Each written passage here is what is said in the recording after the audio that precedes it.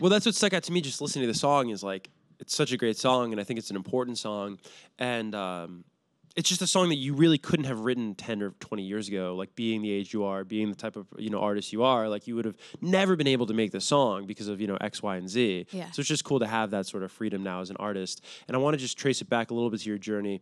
And a really pivotal moment, at least that what I've read, is this Hollywood Bowl show with the Dixie Chicks. Yeah. Why was this so important to you? It was one of the first times I ever performed. Natalie Maines is a very close friend of mine and is kind of a mentor to me. She's very close with my mom, but I used to sing all the time around her when I was like 13 years old, and she'd always help me and, give me advice. And still to this day, it's like I'll send her all my unreleased songs and she'll give me advice on it and, advice about the music industry. And it's so cool to have somebody like that. I feel grateful every single day. And it's like ridiculous to me because I love the Dixie Chicks and I always love them. But yeah, she invited me to come up on stage and sing a Lana Del Rey song with her when I was like 15 years old. And I was so nervous. I was backstage like shaking. I had to have somebody else put in my in-ears because I just like couldn't do it myself. I was so nervous.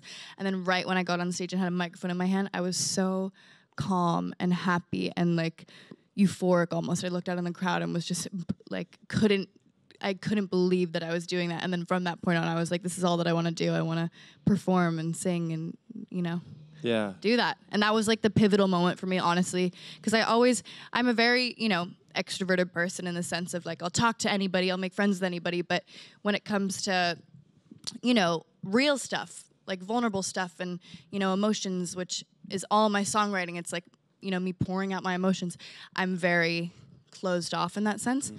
And I was always so afraid of performing and like sharing my music and all that stuff. And that was the one night that I was like, okay, I'm going to do this. I'm going to work my ass off. Yeah. To be able to sell out the bowl on my own. And it's, and you're well on your way.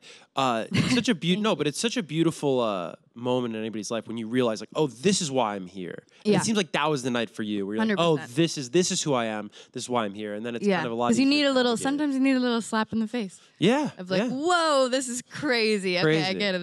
This is what I want to do.